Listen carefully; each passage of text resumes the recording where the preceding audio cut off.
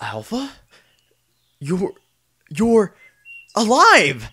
Oh, no. Well, not anymore, at least. Wait, what? I'm not following. Yeah, I'm kind of a figment of your imagination. Oh, that's just great. So you're saying that I'm going crazy now, am I right? Yeah, pretty much. I mean, I don't know if it's all this stress from killing me, or taking on the role of a leader, or just generally being thrust into all this horribleness, but you're kind of losing it. I mean, it's not a very good sign to be hallucinating. Well, tell me what to do. You are my mentor and all. How should I know? I'm just a projection of your subconscious, really, so I know what you know. Great. Just perfect. So, what have you been up to? Really? Are you seriously asking me this? Yeah, I'm just curious, you know? How's my little Wolfen been doing? Well, as you could see, I'm not your little Wolfen anymore. But other than that, by the way, the pack's dying, yeah. Oh, plus, your best friend is trying to kill me.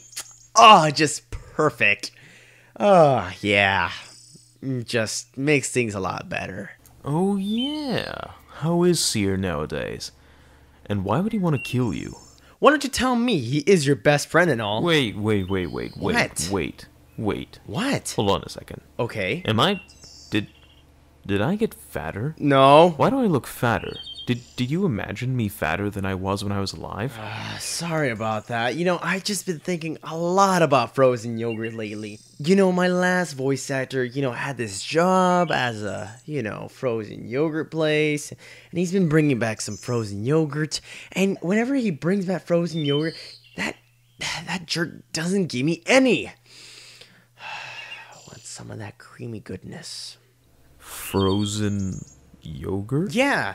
Well, it's this amazing white stuff they put fruit in. And it's quite delicious, though. They say it could be quite fattening, so that would explain why you look fat. If you're a figment of my imagination, I wonder if I can imagine you in a dress. A dress? Are you serious, Wolfen? I mean, I know because I'm technically a part of your imagination, you can... that's just great. Pink. I look terrible in pink. Hey! I'd say you look quite dashing in pink. Well, but okay, I'll take it off. Oh my goodness. I don't blame you for much of the stuff that's happened here. It's this animator, I think. I think she wants to see the lot of us suffer. She could be some sort of sadist. I wouldn't say that out loud. He is the animator after all. And I think it's kind of sad that I, as a spawn of your subconscious self, am the one who is first noticing this, but what the heck is going on, Wolfen? How are we now fully cognizant of frozen yogurt and dresses, and your voice actor, and this omnipotent animator? I don't even know anymore. Hey, you know what? I don't blame you if you're confused. But at least she hasn't made you do this crazy thing called the get down, which basically broke most of my bones. Which, of course, Alpha, was quite painful. You should be grateful you're not me, or, well, alive. And then, all of a sudden, we turn into giant Pop-Tarts. I mean, come on! Really? Pop-Tarts!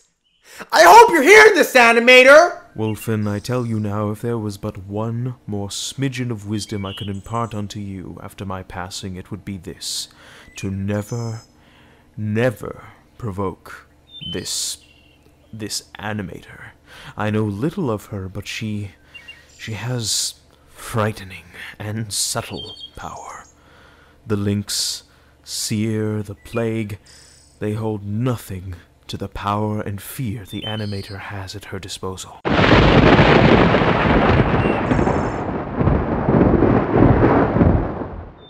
Oh, psh! Relax. Nothing is going to happen. Oh yeah? Is that right?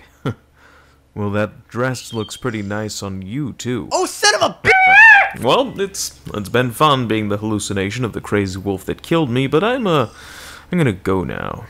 See you later, Wolfen. Wait, what?